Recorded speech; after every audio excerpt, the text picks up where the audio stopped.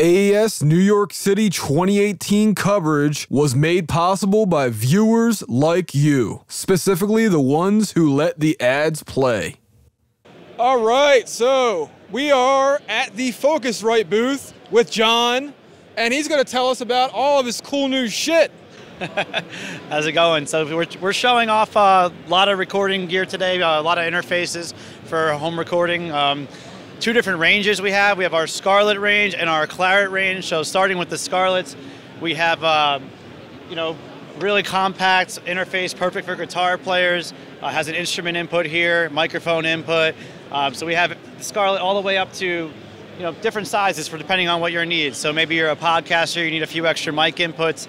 We have that available on some of our other models here. We have our 18i8 with 4 mic inputs. This guy's actually expandable with the optical input in the back, multiple headphone outputs. I actually have never seen your gear in person, and I've got to say, I'm pretty impressed. I actually thought that the top part was like plastic, and it's metal, right? Yeah, totally. Yep. Knock again. Yeah, so that's cool.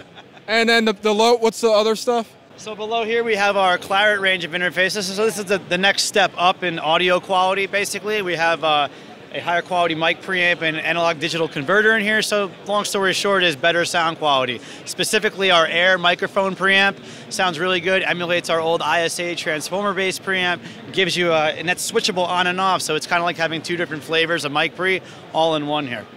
I've always wondered, is that a software thing or is that hardware? No, that's actually happening in the hardware. It's kind of cool. When you turn it on in the software, you can even hear like a little relay click in there. So yeah, it's something happening in the hardware for sure. Cool. Anything else neat around here?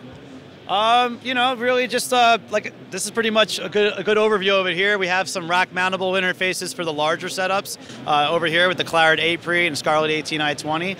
But yeah, it's mostly our Scarlett and Clarett ranges of interfaces, and we have them in all shapes and sizes. All right, well, thanks. Anything else you want to tell my audience? No, just if you're in the New York area, come down here and see us at the AES show, and thanks for watching.